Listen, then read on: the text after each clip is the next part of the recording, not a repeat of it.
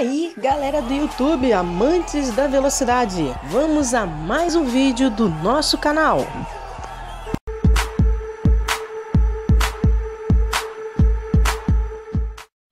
Nesse vídeo de hoje eu quero falar sobre a dificuldade em comprar carros de controle remoto. E exatamente, eu tive essa experiência e quero compartilhar com todos vocês. Eu fui a uma loja querendo comprar 2 carrinhos de controle remoto para poder brincar na minha casa. E infelizmente eu comecei uma grande peregrinação pela cidade onde eu moro procurando carrinhos. Não é dizer que eu não encontrei, a dificuldade foi encontrar carrinhos de controle remoto com frequências variadas ou diferentes.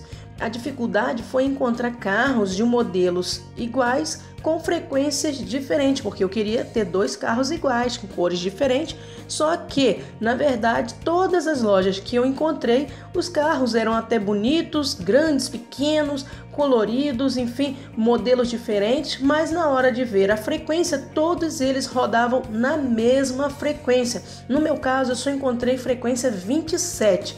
E para quem não sabe, quando você vai comprar um carrinho de brinquedo de controle remoto para o seu filho ou sua filha, você tem que observar esse detalhe, pois os carros, se você comprar 2 carros de controle remoto com a mesma frequência, você corre o grande risco de um controle controlar os 2 carros. E isso aconteceu diversas vezes comigo. Depois de muito andar, consegui encontrar 2 carros, dois carrinhos com controle remoto, com frequências idênticas, a mesma frequência, sendo que aparentemente não interferiu, porque para meu desgosto e tristeza, ao chegar em casa para testar melhor o carro, ele conseguiu interferir, né, na frequência do outro. E olha que são marcas diferentes, um é da Supremos da Estrela e o outro é um Palio da Fiat, exatamente, totalmente diferente as empresas fabricantes. Aqui é da Toy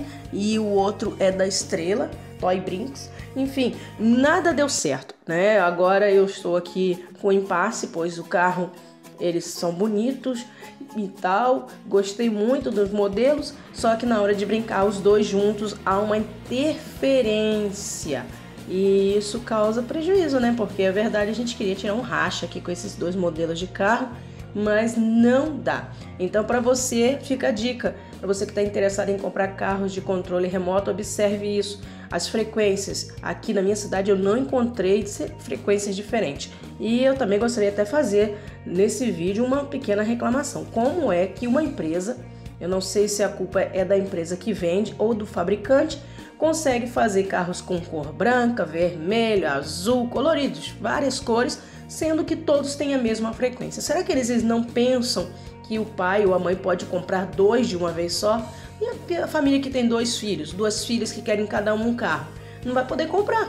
Apesar de ter várias cores, vários modelos, tem Porsche, tem Camaro, enfim, tem vários modelos, mas todos eles rodam na mesma frequência de controle. Gente, incrível, é incrível, é um absurdo um negócio desse. Eu fiquei assim, chateada, realmente chateada, porque eu queria comprar 2 carrinhos para brincar e não consegui comprar de frequências diferentes, porque simplesmente não tem. Eu visitei todas as lojas, imagina as lojas de brinquedo que tem aí na sua cidade, eu fui a todas elas e todas essas lojas caíram na mesma situação. Todas elas vendem carros variados, de vários modelos diferentes, cores diferentes, só que todos rodando na mesma frequência. Então, fica aí a minha reclamação, minha dica de compra para você. Se for comprar carro de controle remoto, não importa o tamanho, observe o detalhe da frequência. Agora eu vou falar para você o que eu achei dos meus 2 carrinhos. Apesar do problema que eu tive com a frequência, eu estou brincando muito legal com eles. Então, a diferença de um para o outro é grande.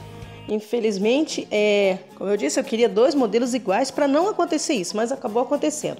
O Palio, por exemplo, ele tem uma velocidade incrível. Quando eu comprei, eu desprezei ele assim de cara, achei que deveria ser inferior, porque o outro é um carro esportivo, esse aqui já não é. Mas olha, me surpreendi, a velocidade do Palio é incrível, a jogabilidade dele é boa, entendeu? Ele é leve, o controle dele é um modelo diferente, mas é leve também para guiar, não é ruim. e dá para você jogar tranquilo. Para você que gosta de fazer manobras meio radicais, ele faz uns drift, ele faz umas curvas legais, ele tem uma jogabilidade muito boa. Só perde mesmo, em diferença do outro, eu achei assim, as rodas dianteiras na hora de fazer curva, tem um pouco mais de dificuldade, e também o barulho do carro é maior, ele faz mais barulho do que o outro modelo que eu vou mostrar agora. Esse outro modelo aqui é o do Supremo, da Estrela, é um carro esportivo, como você vê, muito elegante e parece ser veloz, né, pelo modelo, mas na verdade ele perde na velocidade para o Palio. A velocidade de um para o outro é muito diferente, apesar de rodarem na mesma frequência de 27 cada um. O Palio ele é superior na velocidade. Agora esse carrinho Supremo, esse aqui, não é boa a velocidade, mas a jogabilidade dele é ótima. Eu preferi guiar ele do que o Palio. O controle dele é mais leve, mais macio. A roda dianteira dele, na hora de você fazer curva, de fazer manobra, ela facilita mais, ela tem mais curvatura, né? Eu não sei como dizer, mas é diferente. Na hora de você brincar com ele, você sente uma diferença nessa parte. Ele é um carro leve e também na parte de ruído, de barulho, ele é mais silencioso do que o Palio. Outro detalhe interessante é a diferença de preço de um modelo para o outro. Apesar de ser do mesmo tamanho, a diferença de preço varia. Aqui onde eu comprei em R$20. O da Fiat é mais caro do que o da Supremos, ok? O carro da Fiat aqui da Toy, ele custa em média R$100 aqui na minha cidade, e o da Supremos eu consegui comprar a R$80. Então uma diferença pequena de preço. Mas se você for comprar um carro só, eu te indicaria o Palio, o carro daqui da Toy, pois ele é bem melhor do que o da Supremo em termos de velocidade. Se você quer brincar com um carro mais veloz, eu indico comprar o da Toy Brinks, ok? Outro ponto importante sobre o carro de controle remoto da Fiat, da Toy, é o controle dele. O controle dele possui uma antena ajustável, com um tamanhozinho legal, e a distância que ele consegue ir é boa.